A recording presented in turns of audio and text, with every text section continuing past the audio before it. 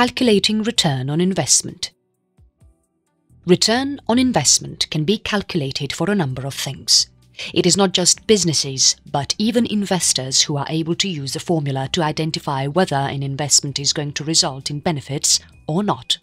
It also helps people make the most appropriate choice from a range of options available. Any investor requires return of investment to be calculated in order to evaluate his investments. Everything from the stock a person owns to collectible requires knowledge of the return on investment to help the person make informed decisions regarding his investments. The main formula for ROI is always the same, but with other factors in play, the formula may be modified to show the return on a particular investment more effectively. It is important to consider these factors for an accurate information regarding the return on an investment. Simple method. The basic formula. There is nothing simpler than ROI when we discuss it as a formula. To find out the returns on an investment, you begin by taking the gains on the investment and the cost incurred and then divide it by the total cost of the investment. This will give you the following formula. ROI equals gains minus cost to cost. To understand this better, consider the following example. A boy buys 50 candies at $1 each and then sells them for $1.25 each. This means that his investment cost was $50 and the total gains was $62.5. So the returns on the investment was ROI equals 62.5 minus 50 to 50, which comes to 0.25 or 25%. Depending on the perspective of an investor, this can be seen in different ways. A popular way of looking at this is to picture that for every dollar invested, the person gets a return of 25 cents. When a person invests more in a certain investment option, it results in a higher payout, but it does not affect the ROI. The return on investment remains the same. So if the boy buys 100 candies, then his gains will be $125, but the return on investment will still be 25%. This will be the case provided no other factor changes. Looking at the returns made from an investment in percentage helps identify which investment will be more profitable when you have more than one option to consider. When a person tells you about the gains on their investment, it is also necessary to find out the cost, which can then help you find out if that investment was good or not. This is known as the simple method of ROI calculation because it is designed in a way that makes it easy for anyone to understand it and use it for their business. Which means that a person does not have to be a financial analyst or an economist to find out the returns on an investment. But the simple method does not take into account the change in the dollar value, which is usually considered as inflationary costs. This is where many businesses find the discounted method to be more accurate. The discounted method keeps in mind that the value of an investment will change over a certain period of time.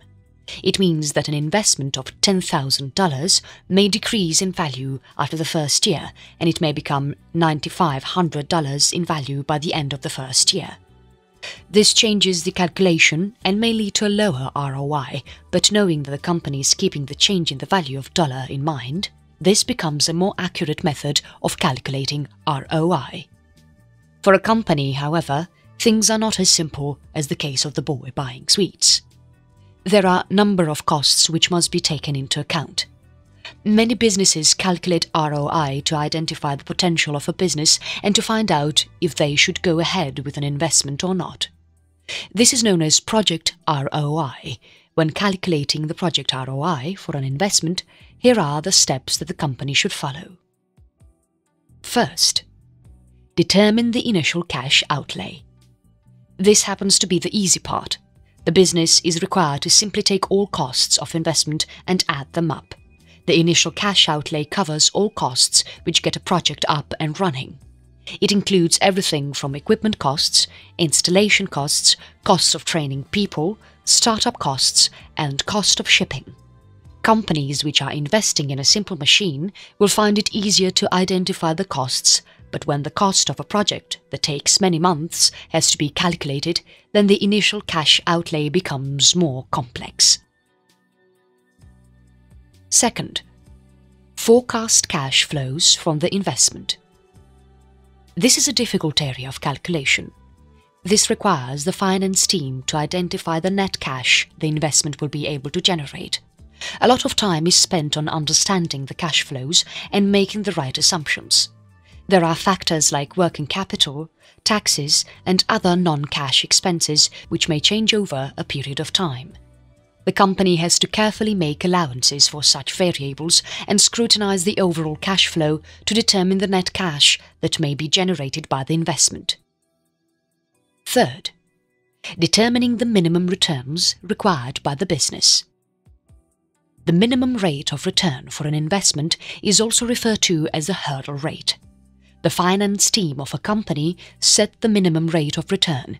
Usually there are more than one minimum rates of return set by the company, which may happen when there are lots of risks involved in the investment.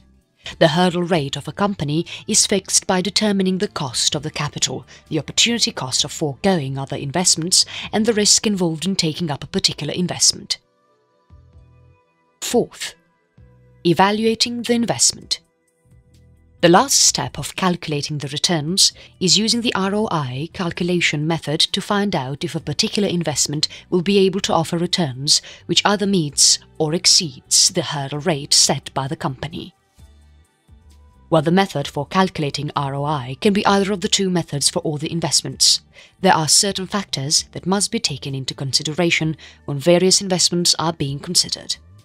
Some investment types, which are very popular yet end up being mishandled when it comes to ROI calculation, are: first, real estate. Real estate investments can lead to returns either through rental income or through appreciation of the property. For rental income, the income is added to the gains when they are realized, but costs on real estate vary. An investor has to take into account the initial purchase cost, the taxes, property insurance, and the costs of maintaining the property. When investing in a property, a person has to look beyond the sale and purchase price of the property. There are other costs in the middle of it, or which is often ignored in an attempt to project a more lurching picture to prospective investors. This is especially the case in investment property, where insurance costs, taxes, and maintenance costs are often overlooked when trying to calculate the return on real estate investment. Second, stocks. Investors usually end up making the same mistakes as real estate when looking at the ROI for stocks. There are dividends which lead to gains and payments made when buying or selling the stocks that have to be taken into consideration as well. Omitting these details can lead to wrong calculation of the return on investment for the stocks a person invests in. Keeping other factors in mind is important every time we look at the gains and the costs of an investment. Third, collectibles. Collectibles end up selling at extremely high prices. The ROI for any collectible can be sky high when compared to the price at which it may have been bought. But owners of such collectibles spend huge amounts of money for the upkeep of the collectible or for ensuring adequate security around it. All these things end up being ignored when the collectible's ROI is being calculated. When the costs of maintaining the collectible is taken into account, then many of these collectibles will end up showing a lower ROI. Fourth, leveraged investments. ROI is not a suitable calculation for leveraged investments. This is because these investments involve a lot of risk, and risk cannot be given any value in ROI. This means that when a person ends up investing $1 and gaining $3, then the ROI is 200%, but it does not take into account the risk that the person had to take in making that investment. If he lost and the value went down, then he would end up losing a huge amount. The risk-reward trade-off is a completely different matter of discussion, where ROI may not be able to accurately help an investor identify the best investment option, since the risks to be considered in the investment is not depicted in the ROI calculation. ROI is simple, and it is one of the most basic calculations for making any type of investment. It improves decision-making and provides any investor with a figure that can support the investment that they make.